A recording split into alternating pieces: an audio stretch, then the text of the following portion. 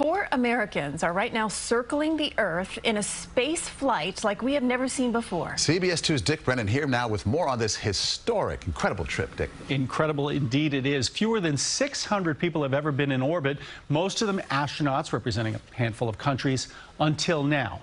This trip is not like the ones done by Richard Branson and Jeff Bezos, which barely touch space.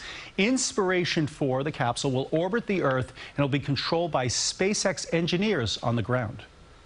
They're riding high, floating on air, but this is not your normal space flight. No astronauts here, just plain folks. Of course, that does include a high school dropout turned billionaire who's footing the bill. The door's opening now. It's pretty incredible. Jared Isaacman chartered the flight for an estimated $200 million, where they have panoramic views from a cupola window in the space capsule. Civilians have flown in space before, but there's never been an entirely civilian crew on a privately funded, non-government mission to orbit. And what a ride it is. Inspiration 4 is now circling the globe 360 miles above the Earth, higher than the International Space Station, higher than the Hubble telescope, higher than any human since 2009.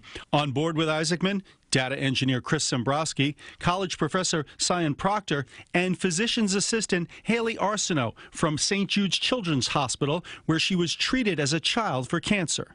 I definitely am excited to represent those that aren't physically perfect.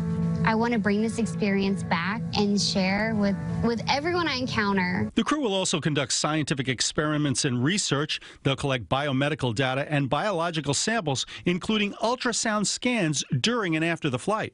We want to provide great data, and we're really excited to be part of this. SpaceX has a long-term goal of sending people to Mars, but for now, people like Jared Isaacman want to show that he can turn the average Joe into George Jetson, if only for a few days. It is the opening of a new era in the sense that you don't have to have that level of expertise to simply go to space.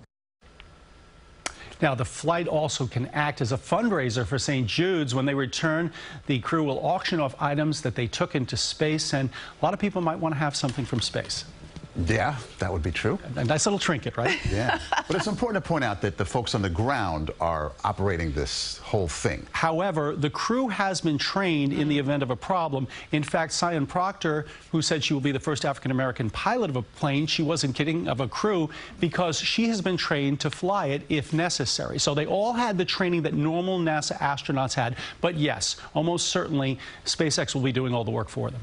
Dick, do we know, I don't know if you know the answer to this question, but can they get up and move around? It appears that they have been, but I can't be 100% certain on that. Looks a little tight. Yeah. Yeah. Can you say claustrophobia? Yeah, you're not jogging around that place, no, that's for sure. Yeah. No, very cool. So how do they top this? After you take this kind of trip, what do you do next? Well, ultimately, the goal, and obviously this is probably decades in the making, but SpaceX wants to be able to go to Mars. Sure. And they think they'll be able to do it. We'll see. All right. Okay. Thank you, Dick.